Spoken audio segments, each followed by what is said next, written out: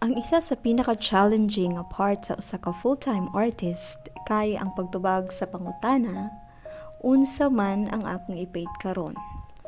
Syempre kay tungod kay ang source of income sa artist sama nako kay ang pagbaligya sa akong painting, ginapaningkamutan jud nako permi nga ang obra nga akong himuon is bentable or painting nga naay dako nga potensyal nga paliton sa customer. Maayong adlaw di ay sa tanan, karong adlaw po akong i-share sa inyo ang proseso sa akong paghimo sa akong mga obra. Sa pag-decide palang daan kung unsa ang akong i-paint, ma-challenge na jud ko. Daghan ideas and options ang mahuna-hunaan nako pero ang gina-consider nako inig mag-decide og concept kay kung unsa nga vibe or meaning na akong i-convey sa akong painting. Unsay ma-incorporate nako na something rare and unique style ug kung pasok ba siya sa trend when it comes to interior design. So, kung maka-decide nako kung unsa akong i-painting for that day, mag-sketch na dayon ko sa papel and kung unsa man ang akong gi-sketch, i-transfer nako siya sa canvas as guide ining mag-apply nako sa acrylic paints. And for this week's obra, ang akong himuon is floral painting with rich texture. And habang ginahuman nako ang sketch sa canvas, ginaisip pud nako unsa nga set of colors or shades of color nga akong gusto nga para sa painting. For this particular design, ang akong i-background kay abstract with a touch of grayish bluish tone. Inig magtrabaho ko sa akong painting, every now and then nag-pause ko, then mo atras for few meters aron tan-awon ang painting in a distance para i-check unsa iyang dating sa malayuan nga distansya, and then continue sa trabaho. Pero nahuman na lang ko og paint sa background, wala gihapon ko ka-decide sa color na perfect sa different flowers. One way na makatipid ka sa acrylic paints ug dili siya masayang every time mag-mix ka og color unya na mali. Ayaw diretso og mix sa color na dinaghan. Try to mix paints in very small amount first kung naga-explore pa ka og other shade of color. And kung ma-achieve na nimo ang gusto nimo nga color tone, that's the time na mag-mix na ka og generous amount of paint nga i-apply nimo sa canvas.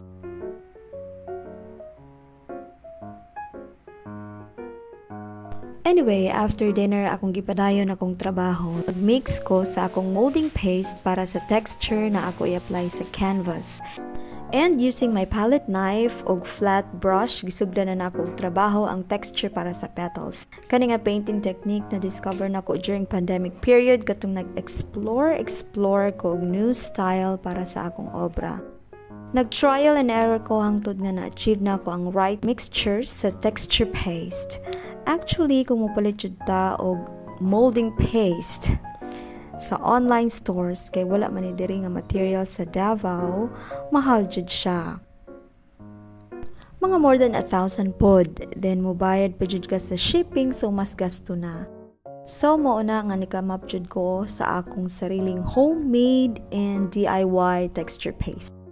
Kanilang gusto jud nako nga maging unique pod akong painting na kanang not the usual painting na plain painting lang sa canvas. Mauna nga nikamap ko ani nga technique. But of course, not all of my painting kay na ay rich textures. Na lang jud times na feel na ako mag-apply og textures sa canvas. So, mauna jud ni akong gi-overtimean gabi around 11 ako nahuman og apply sa texture para pag mata pagkaugma uga-uga na siya. The following morning ani akong gibutangan og coating ang texture. Anyway, namahaw na dayon ko and then naligo to freshen up bago nag-continue sa painting. It's Sunday and hopefully mahuman na ko ni siya today. And eventually naka-decide na jud ko kung unsa ang color para aning rosas. Mo ni siyang nagdala sa bida among the rest of the flowers and gusto nako na iyang color kay subtle or soft lang.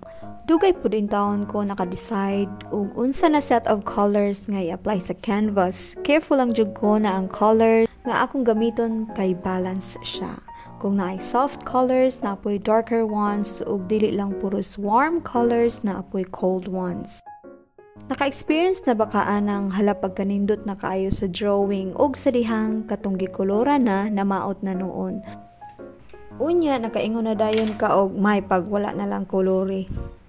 Yes, importante jud kaayo ang pagtuon unsaon pagpili og sakto na color nga maka-add og aesthetic value sa usa ka painting.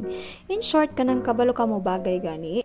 And para mas elegant pa siya tan-awon, nag-add ko og metallic gold sa uban na details sa canvas. Not too much gold color, tama-tama lang, pangdagdag sa iyang aesthetic value. Anyway, kani di ay na painting took me 3 days aron mahuman siya.